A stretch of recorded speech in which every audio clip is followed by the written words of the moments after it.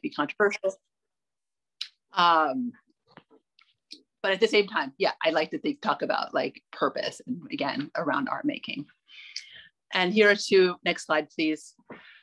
Here are two examples of the artwork that he is making that amplifies the Black maternal health crisis of women who have passed or been killed due to, and I think, and I believe, and I've seen this happen at gatherings where he often gives these pieces to the family members of who have lost their parent.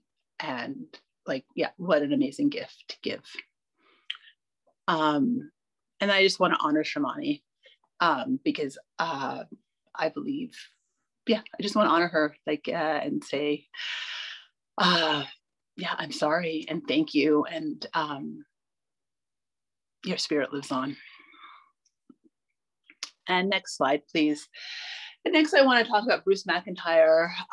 He's of the Save a Rose Foundation. And I think this was my personal trend, like where I moved from art as meditation to art as activism really ignited me personally.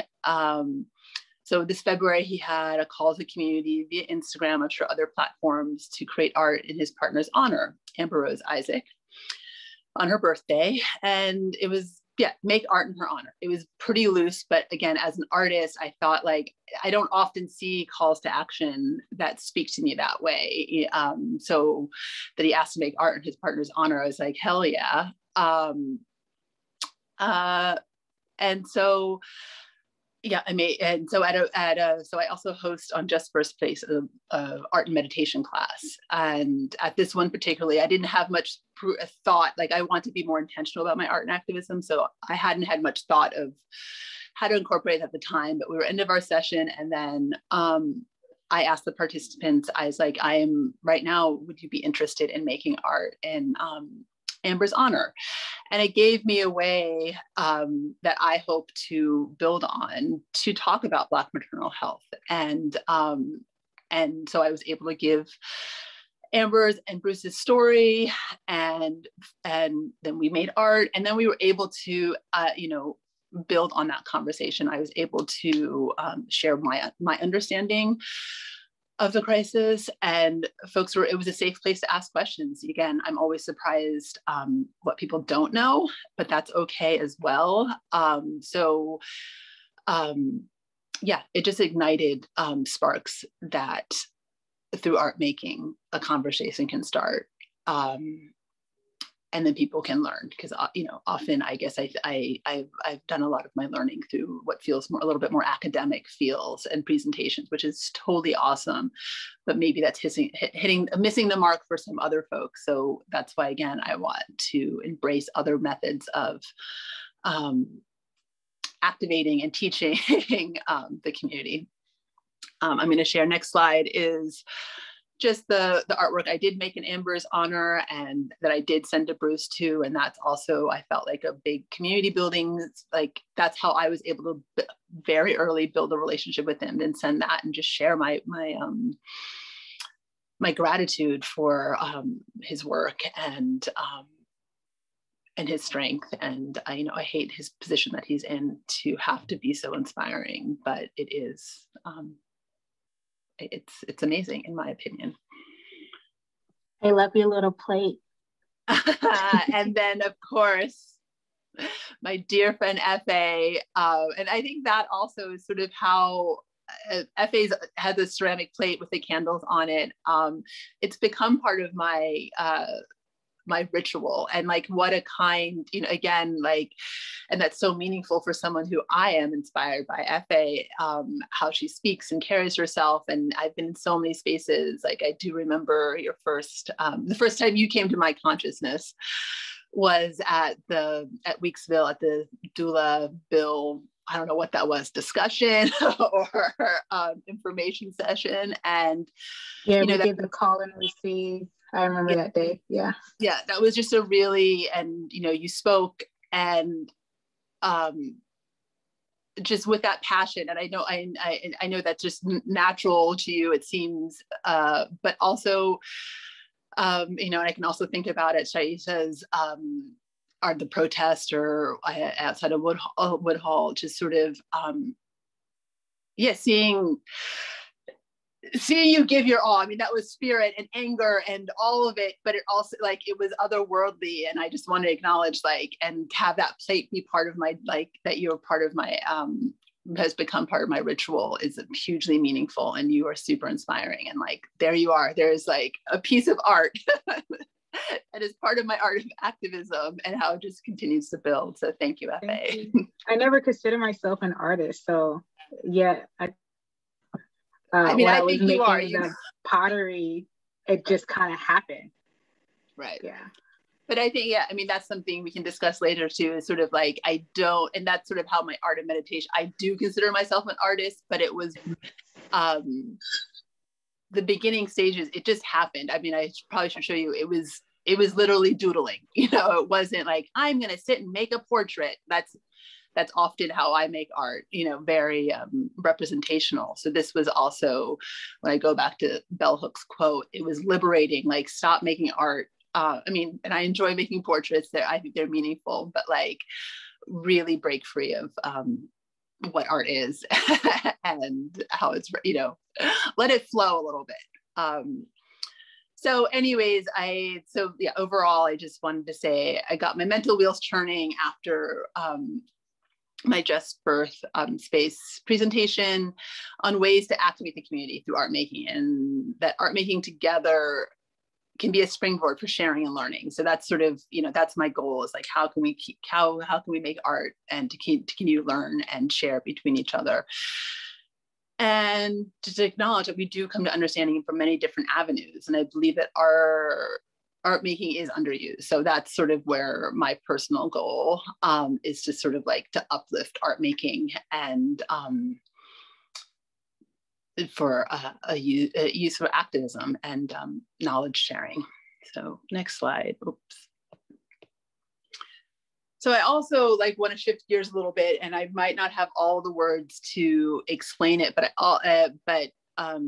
to acknowledge aesthetics. So the art and aesthetics of a Black Christian midwife. And in a recent Instagram post, the midwife, and please help me if I'm mispronouncing the name, but Rasha Tahini Queen, Instagram handle Crimson Fig, shares her postpartum practice and ritual within community. And this person does just, I follow them on Instagram, but they embody, like, for me, like, art as everything and all, like, they encompass the universe, how they present themselves, how I think their home looks, how their work is.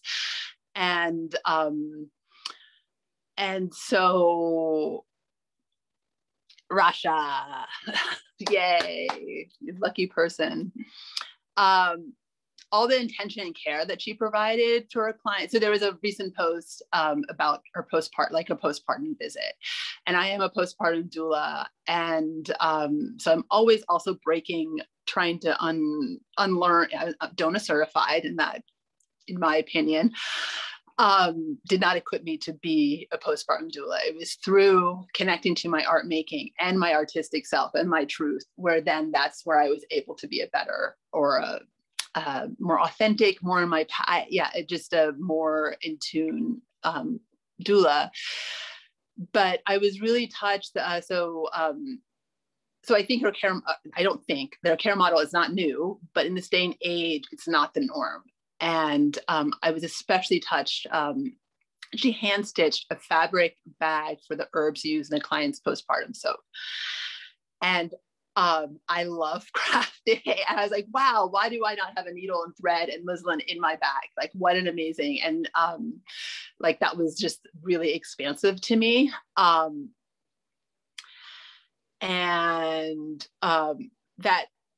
The act was like the birth worker was. And so I want to acknowledge sort of the artisan as all, and find ways to bring that forth in our everyday lives. And that's sort of what that symbolized for me. And I want us to think about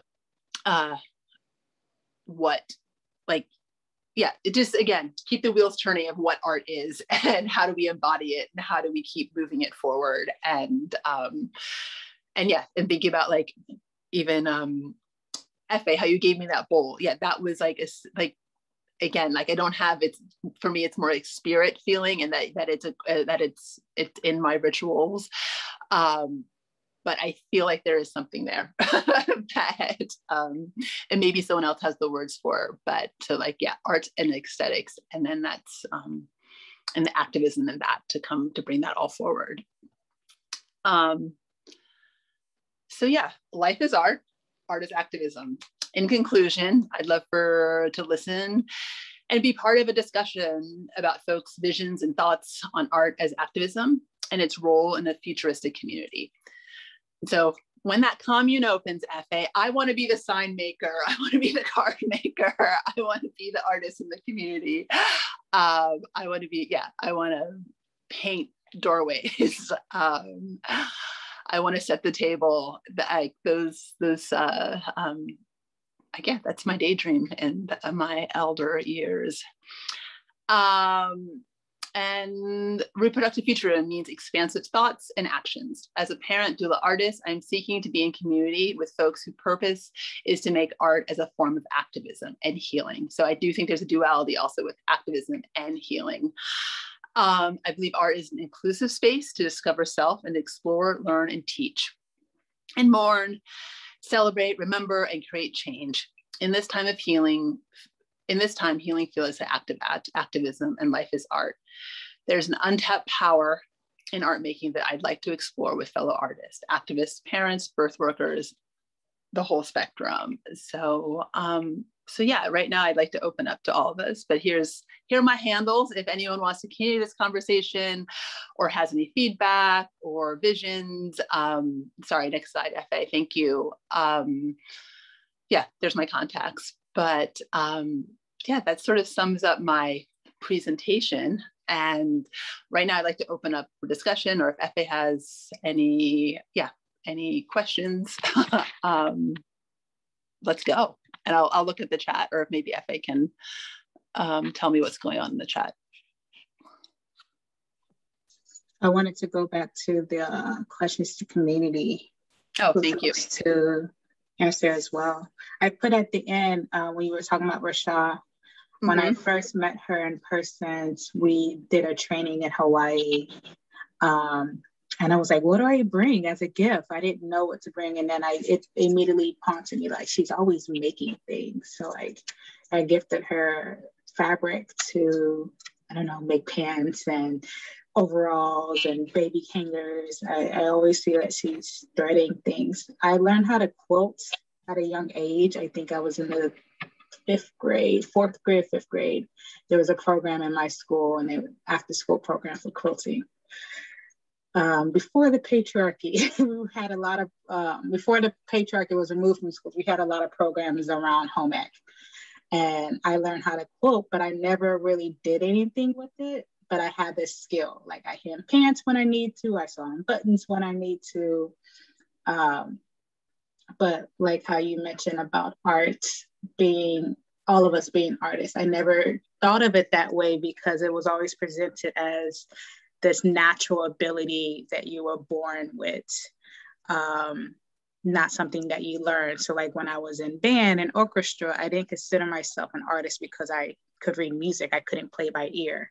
And because I was taught how to read music, not because I could play by ear and all that stuff. So these days I do want to pick up my instruments again. I do want to pick up pottery and different arts as a way to express myself that isn't rage. I do feel like it's what people want to see often, but it's not what makes me feel good. And I don't feel like I communicate the best verbally, even though folks feel that what it is. I don't feel like I communicate myself the best verbally, if that makes sense. Makes sense to me, but not that you don't, but more. Right. But yeah, I think that you're saying what it's a big yes for me, because I think there's, no matter how we outwardly present, I think there's more, right? that we can dig into, and I think art making is that gateway, or crafting, or thank you. Does anyone else want to answer any of these questions on the screen? I I really like that. Does art making have healing properties?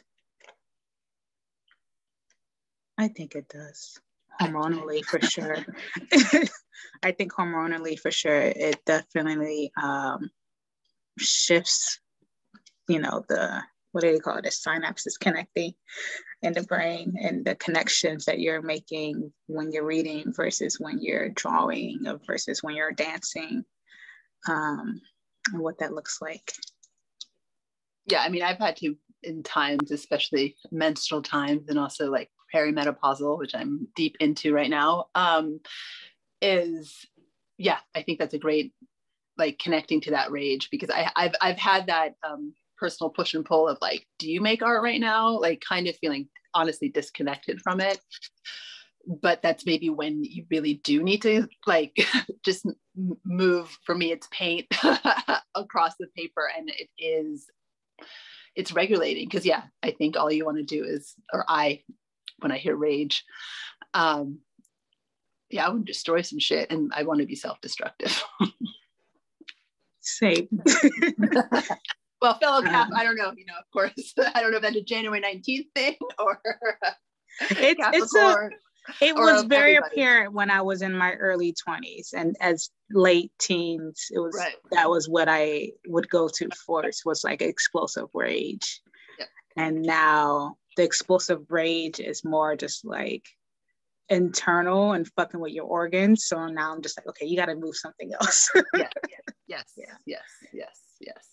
Riley put in the comments, currently driving.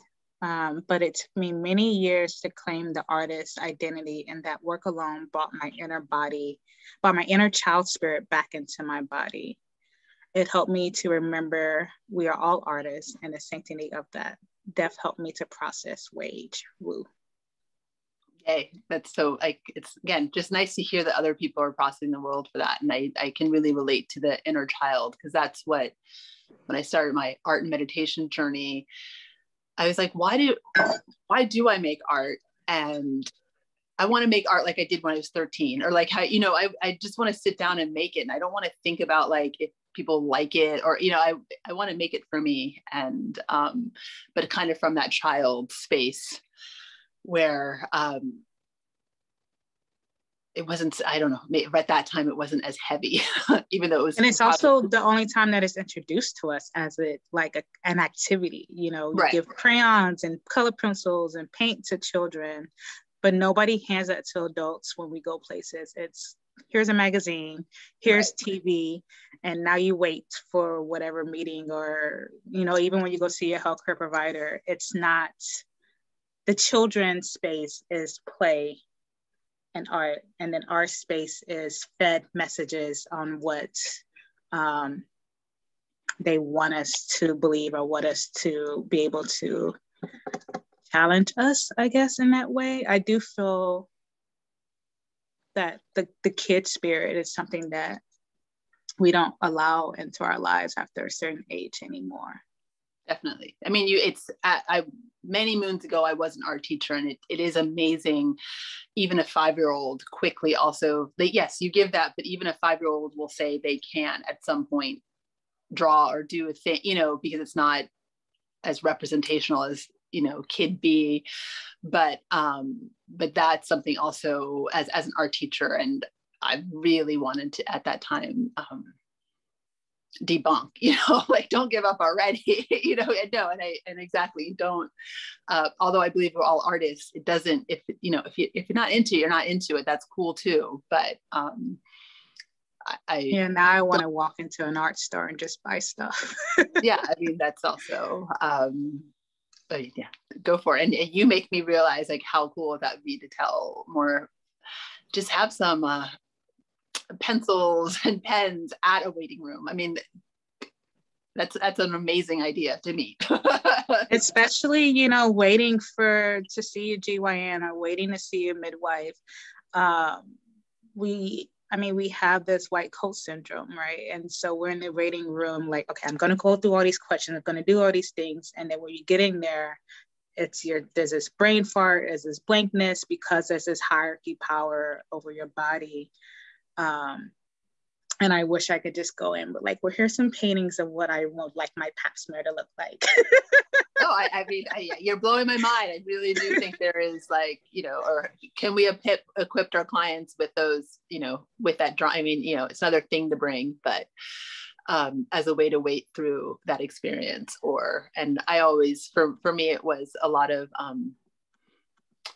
earlier on in my journey, like manifesting certain things in my life. Like maybe you can manifest that vision for your birth or that appointment a little bit more clear if you could draw it or paint it, or we had other ways of communicating. Yeah. Exactly, that were valid or accepted. So that's yes. So this is the conversation that I would like to have more, you know, with more people, and continue this, because right now you're expanding my idea of that waiting room experience. So thank you, Kara. This has been you. really beautiful. Thank you all who joined us today. If you want to stay connected, her information is on the screen. KaraJoy.com, xoxokb@gmail.com. I wanted to make sure I didn't say an extra XO. Also, extra. Instagram as well. And if you forget, you can always get in touch with Doula Chronicles, and I will direct you straight to them. Thank you. Thank you. Bye-bye. Bye.